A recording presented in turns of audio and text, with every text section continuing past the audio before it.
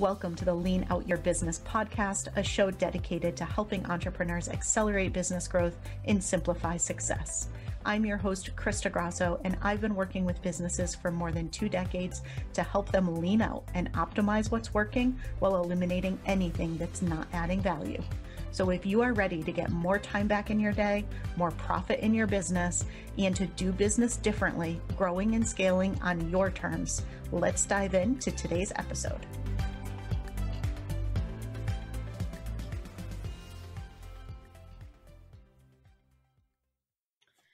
Hello, everyone, and welcome to another episode of the Lean Out Your Business podcast.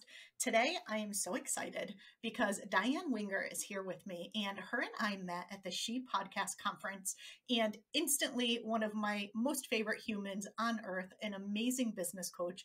And today, I'm so excited for our conversation. We're going to be talking all about standing out and beliefs and mindset shifts and what you really need to truly step into being different and help yourself be successful as an entrepreneur in business.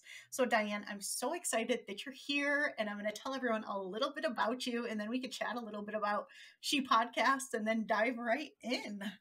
Diann Wingert is a no BS therapist turned business mindset coach for female solopreneurs. She is an expert on the intersection of mental health and entrepreneurship, and her jam is helping other women transform the beliefs and habits that hold them back from reaching their most important goals. Diann, welcome. I'm so excited you're here. Oh my goodness. The last time we were together, we were sitting on this most amazing rainbow couch and acting super silly. Wasn't that awesome? Oh, it was great. If you guys have not seen the pictures, head over to Instagram. It's at Krista Grasso. You will see fun pictures of Diann and I and Annie, who is one of our other prior guests that's been on the show as well, having just far too much fun at that event. But yeah, Diann, instantly just loved connecting with you. I love your entire approach to everything in your business. And I immediately knew that I wanted to have you on the podcast because I love what you stand for and what you talk about so much. And what I wanted to start with is I wanted to read a little part of the culture statement that you share on your website because I think it's so incredibly powerful and so many people are going to resonate with it. So you can see the full statement on her site, but here's a little clip of it. She says, "We live in a culture of conformity that attempts to instill fear of standing out, but we believe what makes you different makes you special. We are committed to lives of creativity, curiosity, and continuous personal evolution." I mean, I don't know that I could love that anymore if I tried. It's just so powerful and incredible. And so I thought, why don't we start our conversation there today? So, right, standing out, being different, we all know we need to do it. We all, I think, deep down want to do it. I think it really does help separate a business from other businesses, but there's a lot of mindset stuff that comes up and kind of gets in the way of that. And so what do you see? What are some of those challenges that keep people from wanting to stand out and embrace what makes them different? Such a great way to start, and absolutely important because so many people start businesses, so many women start businesses, and they think they need to learn skills. But without making the mindset changes and really embracing the fact that no matter what you're offering, you are in the business of sales and marketing, which means you have to become comfortable with saying, look at me, listen to me, pay attention to me. I have something to share that you might be interested in, which means that you have to overcome a lifetime of conditioning as a woman to sit down, shut up, blend in, and try to be liked. It is a much bigger challenge than most of us recognize. And, you know, we both know a lot of people struggle with imposter syndrome. Imposter syndrome is basically nothing more than having an accurate opinion of yourself and thinking there's something wrong with it. And here's what I mean by this. You know, have you ever noticed that incompetent people never struggle with imposter syndrome?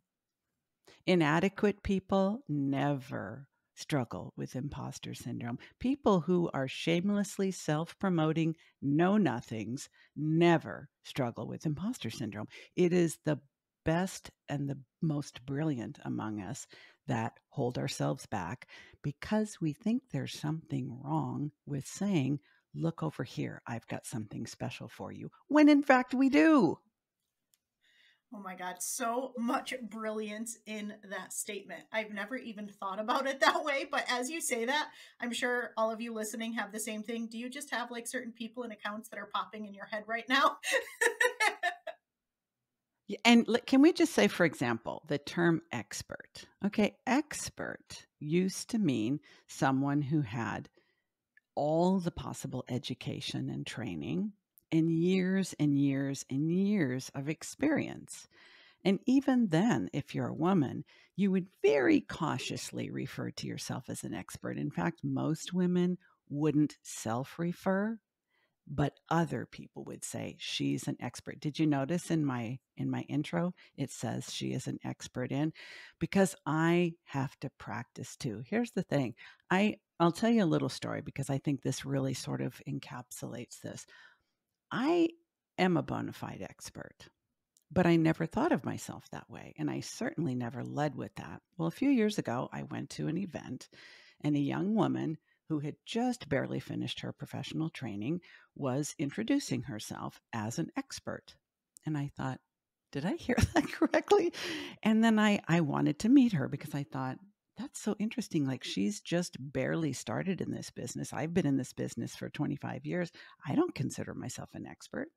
So I asked her, and she really didn't have anything to back it up, but was very comfortable and confident introducing herself as an expert. Well, I just sort of chalked it up as maybe this is an individual with some narcissistic tendencies. But I started really paying attention in the online space and realized there's a whole lot of this going on. So there's a little bit of a weird disconnect, Krista. And I think that this is where a lot of really bold, brilliant women who have a lot to offer sort of fall in. On the one hand, you see people who I refer to as shamelessly self promoting know nothings, people who are literally don't have anything to share. And this whole culture that we're hearing about, you're an expert to the person who's 3 steps behind you. No, that's what we call the blind leading the blind, right? You can help someone if you've got a little tread on your tires and you've moved a little bit down the road. But if you are literally a brand new baby beginner, don't don't try to help other brand new baby beginners. You're all going to be going around in circles with each other. But this is what's changed in culture in just the last few years. So now you've got all these legitimate experts, people who have so much knowledge, so much wisdom, so much experience, who are holding back and saying, that's so gross to promote myself like that, to say, look at me, listen to me. But guess who is doing so very comfortably and probably signing up your potential clients because you're not? This is what we're facing. It's very uncomfortable, but tell me if you agree or disagree. I do agree. And it's something that we talk about a lot. It's like the person who 5 minutes ago decided that they wanted to be a business coach has actual no experience building or running or scaling a business whatsoever. And they're out there offering these coaching packages that are like tens of thousands of dollars and making these really big, bold claims and positioning themselves as an expert. And meanwhile, there's those of us like me over here, like, hello, built and scaled lots of businesses, have been doing this for 30 years. Hello, right? But because I'm not out there, or I wasn't previously out there being like, hey, I'm an expert, look at me, look at everything I've done. It is, they're the ones who are signing the clients, and we could be frustrated by it. We could feel all the feels about it. But at the end of the day, you know what they're doing? They're stepping into what they believe their expertise is. They're positioning themselves to stand out and to be different, and they are getting clients. Will they get their clients great results for their clients? I really hope so. The reality is probably not. But you know, that's going to be part of their evolution. And when those clients don't get the results, they'll come hire us, which is what happens quite often. That's where a lot of my clients come from, is they tried to work with one of these bright, shiny little coaches who came along and really, you know, made a lot of promises that they unfortunately just simply didn't have the experience yet to be able to deliver on. I think they believed fully in what they were selling and really wanted to be able to help somebody get those results, but they unfortunately just didn't have the expertise and experience to back it or to handle when things didn't go exactly according to their script. And so they come to us, right? But there's no reason why we shouldn't be the ones out there as well, stepping into and claiming our expertise and what makes us unique and different, which in a lot of cases is those decades of experience. Yes. And as a matter of fact, I actually commented on something online recently, and a person who happened to be a male said, "Your decades old education and experience are redundant and irrelevant. Shut up." And I was like, so I think the other piece of it is that we see a lot of people who are very eager to promote themselves, but don't have a lot to back it up. And then we see people who are very reluctant to promote themselves, who can actually deliver on any number of promises. There's a real disconnect between the two. But I think one of the main reasons is, let's face it, we're afraid. We are afraid of being rejected. We are afraid of being criticized. And something I love to talk about, but I think it's one of the most shameful things ever. I think women are afraid of two things in addition to that. We are afraid of other women being jealous of us. And hashtag ambition shaming. I think we are also afraid of being perceived as ambitious. There's something about a woman who appears to others to have enough and still wants more that other people feel like she has to come down for that. Like that is somehow wrong. I think this is part of the patriarchy. I think this is how all women have been conditioned over many generations to know their place, not take up too much space, settle for what is offered, don't ask for more. And I think it's astonishing how many intelligent women I meet when you ask them, well, what do you want? They'll tell me what they think they can get or what they think other people want from them or what other people ask for from them. Okay, that's all good and fine and maybe very helpful, but what do you want? It's amazing how many will just stop and say, I'm not sure I know, because we're not actually encouraged by our culture to know what we want and to ask for what we want and to expect to receive it and to receive it, with gratitude. I think all of these things are skills that most women don't have, no matter how well educated, no matter how successful. This isn't no matter how much money they make or how long they've been in business. It's all of our cultural conditioning that makes it very difficult for women to ask, because if you don't know what you want, how are you going to ask for it? And how are you going to know when it's enough? I think most women are settling in business for less than they want, less than they need, and less than they deserve. But it's almost like it's like a game that they haven't been given the rule book for. So how do you help people get past that? How do you help them realize that they're not actually tapping into what they want? They are just accepting kind of other people's, they're playing somebody else's game instead of their own. And so how do you help them realize that? And then what are some of those mindset shifts that you think are so important for them to be making? Well, going back to the culture statement about what makes you different makes you special, I think it kind of stems from that. I think each of us has something special, something unique to offer, that if we were brave enough and believed enough that just being different is in and of itself valuable, we could actually leverage that. And here's what I mean. Most people who are getting started in business, especially as coaches and consultants, they follow the leaders. And everybody's trying to be another Amy Porterfield or another Brooke Castillo or another, name some celebrity coach or, high profile person. But what happens when they do that is that they will inevitably obscure everything that's unique and different and wonderful about them, the very things that will allow them to, instead of being a lesser version of Amy Porterfield, you could be an impeccably wonderful version of Krista Grasso or Diann Wingert. But we don't have the courage to do that because we're also growing up in a culture that teaches us that different is bad, different is defective, different is wrong, different is less than from the time that we are little kids. I mean, the most creative people, the ones who often become entrepreneurs, those are the kids who have a hard time sitting still. Those are the kids who are doodling instead of listening. Those are the kids that are speaking out of turn and saying, hey, what about this? We are conditioned by our culture from a very early age that being a good human is that you sit down, you be quiet, you follow the rules, you follow the leader, you don't ask too many questions.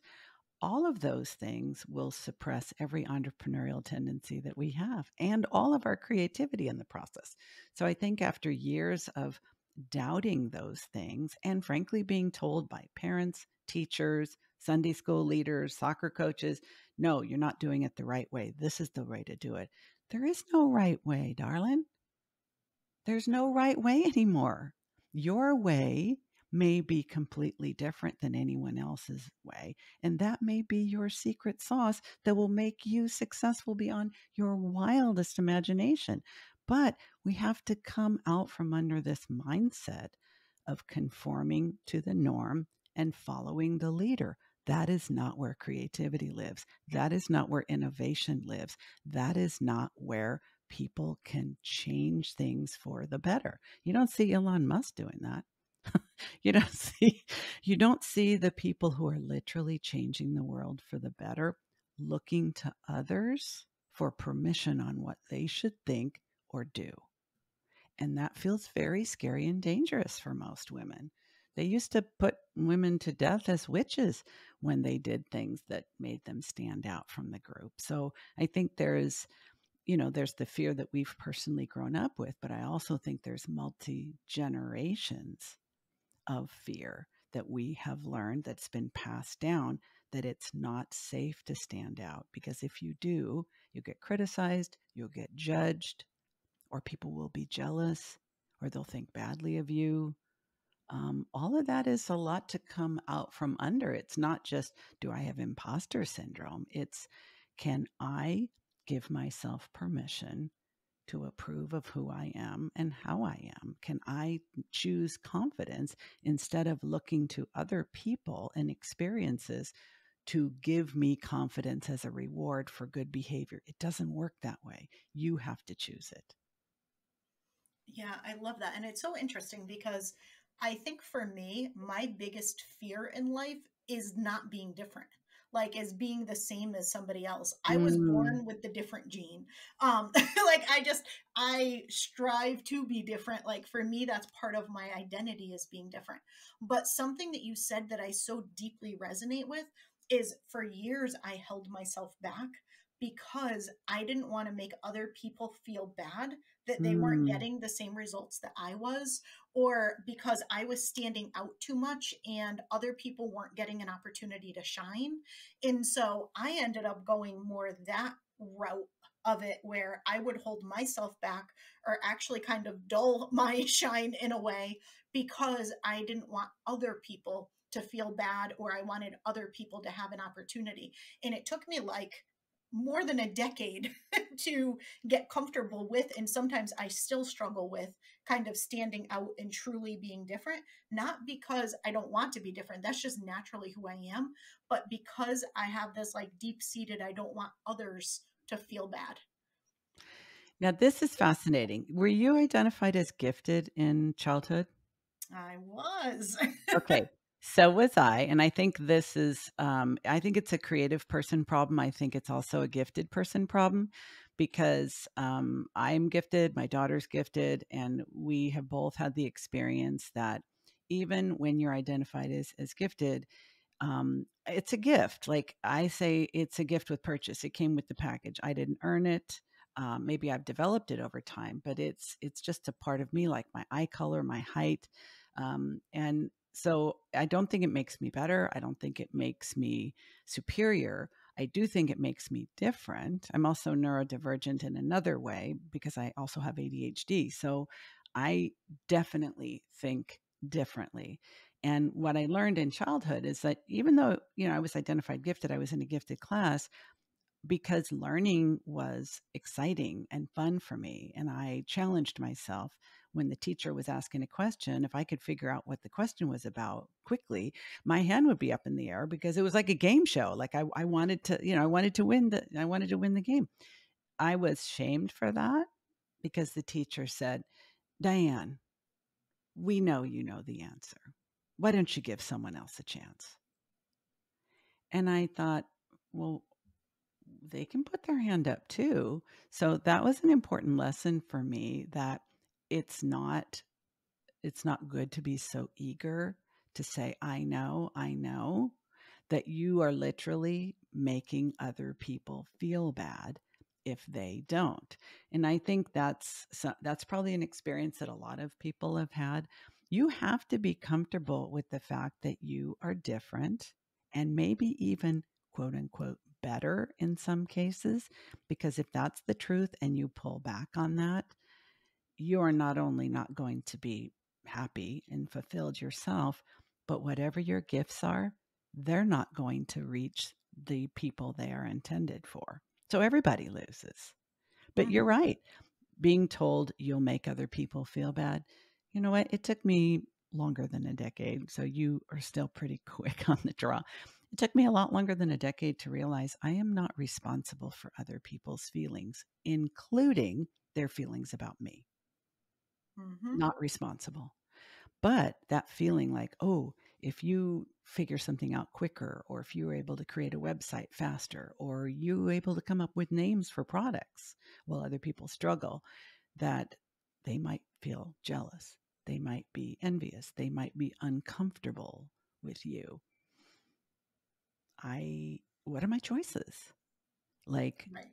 suppress, or hopefully try to find other people who aren't intimidated and make them my friends. Yeah, I love this. And so, for all of you listening, like, I hope this is maybe taking you back to your childhood or some of those moments. Because as you were telling your story about being in class, I can remember winning this amazing award at United Technologies Company back early in my career. And I was up for the same award again because all of my projects were performing better than others. And all of my peers who at first were happy for me became very not happy for me and were like, oh, like give someone else a chance to win already. And they got really kind of frustrated. And I'm like, be a better project manager. I don't know, like, you know? And so, but at the end of the day, like I remember these sorts of things. And I think that was when I really did start to kind of dumb it down a little bit. Like I wouldn't be as vocal about things. I wouldn't talk about things as much. I wouldn't be the one to raise my hand, like you said, as much, because I'm like, all these people who are my friends and my peers, they kind of are at the point that they just don't even want me participating because they know I'm going to win. And so if I don't enter or if I don't win, then it'll be a different experience. And it's like I didn't recognize in the moment that was what happened. It took like 10 years of evolving and conditioning where I realized I was actually holding myself back because other people were frustrated I was winning. And so I stopped winning so other people wouldn't be frustrated. And Yes. it's so backwards when you think about it. And so again, your story triggered that story for me. I hope for all of you listening, you're recognizing if this is true for you as well, because I'm sure as we're saying this, you're like, of course, raise your hand. Of course, be the one to do it. Why would you hold yourself back? Well, turn that on yourself, because I bet the exact same thing is true for you. And if you told us your story, we'd be right there saying, don't hold yourself back for that. Put yourself out there. Embrace what makes you different. Embrace your uniqueness, right? So true. In fact, one of the books that I recommend a lot and I use in my coaching work is The Big Leap by Gay Hendricks, where they talk a lot about limiting beliefs and the upper limit issues and the zone of genius. And I think the four limiting beliefs that everyone has are that I'm fundamentally flawed, that basically if I allow myself to advance, I'm being disloyal to people from my past, the crime of outshining, which is if I allow myself to succeed to my full potential, I will surpass other people. And that's a bad thing. I'm like, it's a necessary thing. But until you can get through all of these mindset blocks, it is inevitable that no matter how high you are performing, how much money you're making, how big your business is, you have not reached your full potential, because everyone has blind spots and everyone has beliefs, unconscious beliefs they probably don't even know they have, that limit them, because way back in our ancient history, if you were separated from the group, you perish. So it is natural for humans to want to belong, to want to fit in, to want to be one of. And what we're saying is no, what makes you different makes you special. Stand out, go all in on you. Evolutionarily, that feels like, but I'm going to die for sure. And you have to address that too, because that's being human. Yeah, it is. And so, one of the things I hear you talk about, and I'm curious how this fits into things, is that you need to think like an entrepreneur. And so, how does that kind of fit into this? And what does that mean to you? Well, I had a corporate career, and then I had a career in nonprofit and a career in academia. I'm in my fourth career now. So I have been in each of these experiences. And what I realize is that as an entrepreneur, you take risks. You need to be resilient, because some of the risks you take will work out. That's called success, and some of them won't work out. And that's what we call learning. So you need to keep trying new things. Otherwise, you don't learn and you don't grow. But trying new things and taking risks is really not regarded or rewarded in corporate. In fact, I say what made you employee of the year is going to mess you up as an entrepreneur, because we have to fail as entrepreneurs. I know it's a hard sell. I know it's a hard pill to swallow. I know nobody wants to hear it from me, but it's the absolute truth. Why do you need to fail? Because you need to try things you've never tried before. And you need to keep doing that. Even if it's the same program, the same product, the same service that you've always sold, you need to keep looking for new ways to offer it, new ways to package it, new ways to deliver it, new ways to price it, new ways to make it more accessible. And some of them aren't going to work. In fact, some of them are going to be cringe-worthy disasters. But you have to wrap your mind around the fact that that's a necessary part of the process, because if we just keep doing what we're used to doing, we're going to keep getting the same results we already got, which, I'm sorry, it's this is one of the things I say that people are least happy to hear. There are only two states in nature: growth and decay. If you are not growing, you are decaying. You have not plateaued, you are not taking a rest, you're decaying, because business is moving ahead without you if you're staying where you are. That doesn't mean you always have to be getting bigger and doing new things, but keeping up with what's going on around you, things continue to change. So thinking like an entrepreneur is changing your relationship with fear and failure, most importantly. I have 6 different areas that I talk about, but this is the one I want to focus on right now with you. It's okay to be afraid. It's normal to be afraid. If you are afraid when you try new things for the first time, it's because you're human. It doesn't mean you're doing something wrong. It doesn't mean you're making a mistake. It doesn't mean this is a circumstance that's going to fail.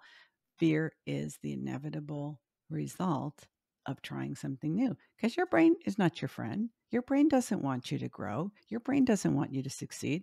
Your brain doesn't give two shits if you're fulfilled or not. Your brain just wants you to stay alive. And staying alive means that you keep doing what you've always been doing, because you're still alive. So it's obviously working. So your own brain will kick up a fuss when you do something new. But making the decision to change the way you feel about fear and using it as fuel, and how you think about failure as a part of the process, a necessary part of the process that allows you to try new things and keep moving forward, that's totally doable. Doesn't sound very appealing to most people. I'm sure they would prefer, well, can't you tell me something that sounds like something I'd actually like to do?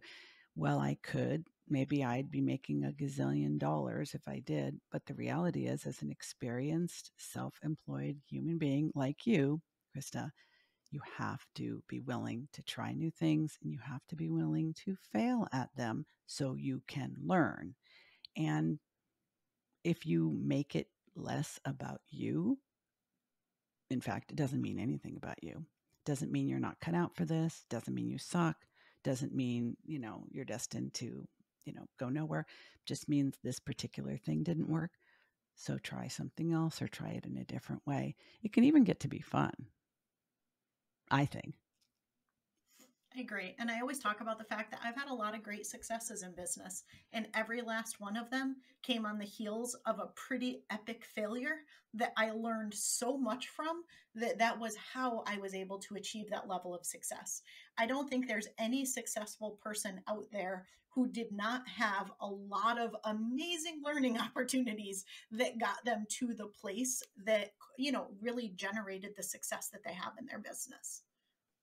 Everybody wants to skip that part, and I think Mhm. that's unfortunately where a lot of these newbie business coaches and consultants come from is 6 weeks or 6 months to 6 figures and have the laptop lifestyle and have, location and time freedom and work from anywhere and work with the most dreamy clients and it's going to be super fun.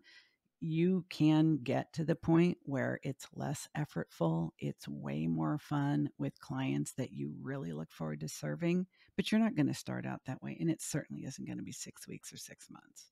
That's exploiting people to tell them that because, frankly, that's what they want to hear. It's just not true. Yeah, Not true. and if you are lucky enough to be one of those like unicorns that can pull it off in the 6 weeks or the 6 months, the problem with it is that it's not sustainable. And if you've been in this industry as long as we have, and you kind of pay attention and you watch the people who pop up on the market with these 6 week to 6 figure programs, what you'll find is 6 months or a year or 2 years later, they're doing something completely different. They're not still selling that program. They're not even usually still working with the same people or selling the same thing. They keep reinventing themselves. And it's because their thing was a super short lived, quick win for them. And they tried to teach other people how to do it really quickly, realized people weren't getting the results, and they move on and do something different. And so if you're around long enough, unfortunately, you realize that, as fun as it is, and as much as we all want that overnight success and that magic bullet and whatever you want to call it, it really does take experimentation, consistency, being willing to fail, being willing to put yourself out there, being willing to learn, and being willing to do all the stuff that Diann talked about and be unique and be different and embrace it and stand out. I love it. Diann, tell people more about you and where they can find you, and tell them about your podcast. Hmm. Absolutely. Well, if I sound like somebody who knows a little bit about human nature and the brain, it's because I was a psychotherapist for over 25 years before I became a coach. And I think I initially decided to make the difference because ultimately I wanted to change the conversation from problems to possibilities. But because I think while therapy is terrific for healing, trauma, abuse, dealing with addictions, loss, and things like that, at some point, it's not the tool of choice. Once you're healed and healthy and you want to grow and reach goals, I think coaching is much better suited to that. So I made that change myself. But I'm still keen that a lot of our limiting beliefs started in childhood. So the therapy background has been very helpful. I currently live in Portland, Oregon, with my husband and 2 rescue chihuahuas. I have a Peloton that I love almost better than life. And if it wasn't for coffee, I don't think I'd be fit for human consumption. So those are the highlights about me. Awesome. And where can people find you? Tell us where your website is, social, all the things. Oh, and you asked me about my podcast too. Sorry, I Mm-hmm. didn't get that. My podcast is called The Driven Woman. There's a cool picture of me pre-COVID flexing. I don't quite look that way. I'm working my way back to it. But the Driven Woman podcast is for ambitious women falling short of their goals. So we have guest expert interviews. Krista's going to be coming up on one of them soon. I do client success stories and solo episodes where you just get all kinds of juicy goodness from me. I would love it if you'd follow me on Instagram at Coach Diann Wingert. You can also find me on Facebook and LinkedIn, but I'm paying more attention to growing my Instagram following now. I love it. All right. And so the one question I ask everybody, and I cannot wait to hear what you have to say, is how do you work smarter, not harder, and keep things lean in your business? Can I give you 2? Of course. Okay. One is hire a virtual assistant before you think you're ready for one. I delayed that so long myself, and literally within the first few weeks of hiring my first VA, I was sobbing because I realized how much easier my business could have been so much sooner if I hadn't been so stubbornly self-sufficient. Virtual assistant can absolutely change your life. So hire one before you think you're ready. And the second one is I use little tools like this cube. I'm holding up a timer cube because in every business, there are tasks that must be done, even by the CEO, that after a while seem boring and tedious. And so we put them off, and that strain on the business makes us a bottleneck. So what I do is I group them together in a batch, and I set my little timer cube so that it's kind of like a game to see if I can finish them before the timer goes off. That way I'm not paying attention to how boring the task is, but trying to win before the timer goes off. And I've been doing that for quite a while, and it still works. I love it. That is such a great idea. And everybody who listens knows I am obsessed with focus blocks and batching. So I feel like I might need to take that and implement it in my next focus block. I love it. All right, Diann, this has been amazing. I feel like we could literally talk for days. I'm looking forward to being on your podcast as well. So everyone check the show notes. The links to everything that Diann shared will be in there, including the link to her podcast where you can find my interview. So check that out. And Diann, any final thoughts for people? Anything you want to leave people with when it comes to kind of transforming their beliefs and their mindset and really standing out? I would say the first and foremost is don't expect anyone to give you permission to change your opinion of yourself. Most people look to others for approval, for acceptance, for permission, and they think that they need that to think more highly of themselves, to literally evolve their opinion of themselves so they feel more comfortable with promotion and being their lovely self. It's an inside job. You need to give yourself that permission. I know that feels really scary and really dangerous, but trust me, it's totally worth it. And nobody is going to give you the permission that you need. You give you the permission and then keep going.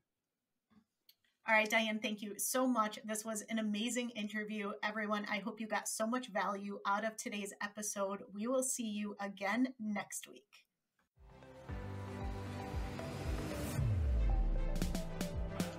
Thank you for joining me for another episode of the Lean Out Your Business podcast. I hope you got a lot of value and actionable insights from today's show and would love if you take a moment to leave us a review. If you have any questions on today's episode or on how to lean out your business, join us over in our private Facebook community where every week we do live training and Q&A, and I'd love to have you be part of the conversation. Head to leanoutmethod.com/group to join us. And before you go, be sure to subscribe to the show so you're the first to know when we release a new episode. We'll see you next week.